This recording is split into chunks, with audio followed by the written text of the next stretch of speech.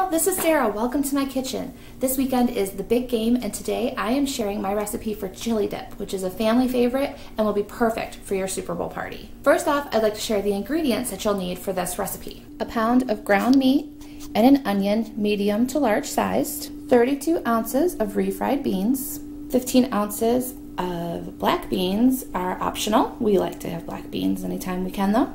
A can of diced tomatoes with green chilies, 8-ounce jar of tomato sauce, and some seasonings. I don't really measure these, I add these to taste. And some shredded cheese. You're going to start by browning your meat in a skillet.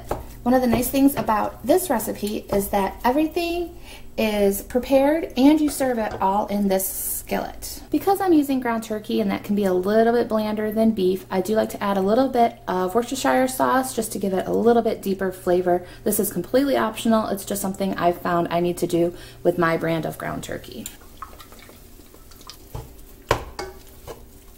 Now that the turkey is cooked through a good amount, I'm going to go ahead and add in my diced onion so that can start to get kind of caramelized and you can start cooking that through.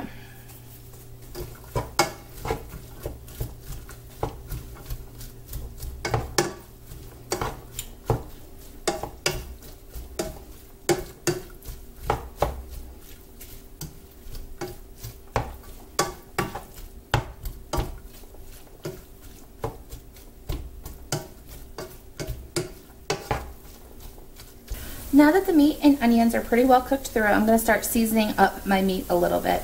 This is something that isn't in the original recipe, but I've just found that we liked to have the flavor kind of kicked up a little notch on from what the original recipe would provide. So we like to throw in about a tablespoon. Again, because I've kind of just made this up, this is completely to your own tastes. A little bit of chili powder, to maybe half a tablespoon of the cumin. I really like cumin. I like that smoky flavor, so I might be a little heavier on the cumin than you might.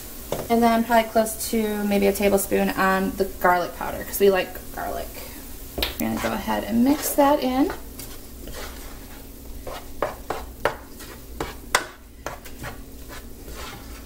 So now we're going to go ahead and we're going to add in our refried beans. This is typically not a very attractive part. I'd rather not think about the fact that refried beans come out of the can looking that way, but I guess it is what it is. But they'll pretty quickly kind of melt in and mix in with the ground meat and onions. I'm going to get that second can in. I'll let that all just kind of melt in.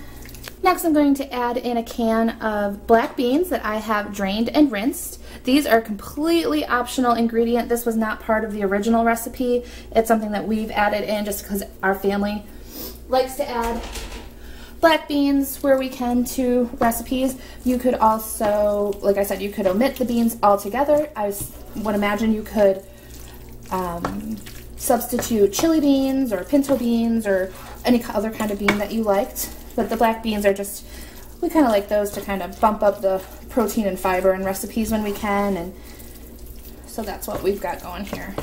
Next we'll add in our diced tomatoes and green chilies.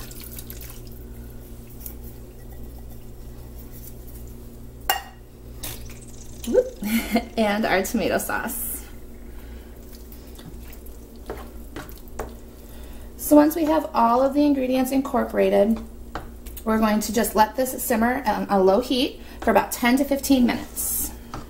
It's been about 10 minutes, so now we're going to go ahead and we are going to spread our shredded cheese on top.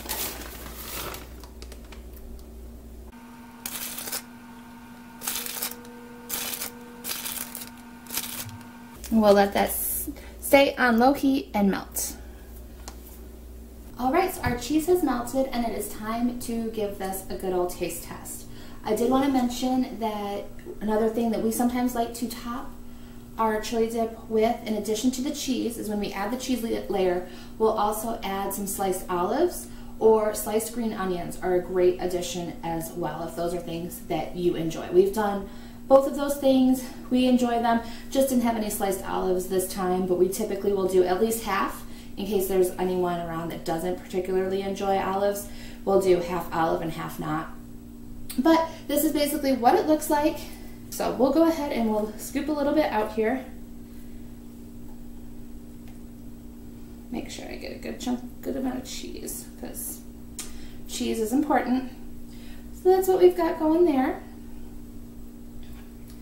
And then what we like to eat it with are either wavy potato chips is my preference, and then tortilla chips is a great scoop for that. And then my absolute favorite that we don't have any at the moment are the Fritos scoops. Those are my absolute favorite to eat this with. So I'm gonna go ahead and grab a chip here and take a bite.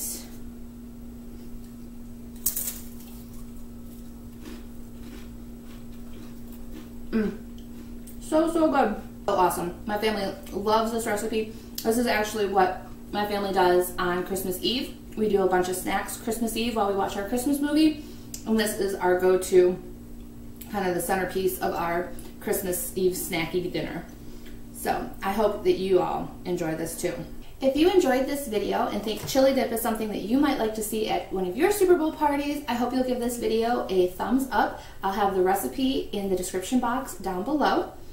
Let me know in the comments below, what's your favorite Super Bowl food? If you tried this for your Super Bowl party this year, I'd love to know in the comments how it turned out and if you and your guests enjoyed it. Thanks so much for watching this video. I'll see you next time.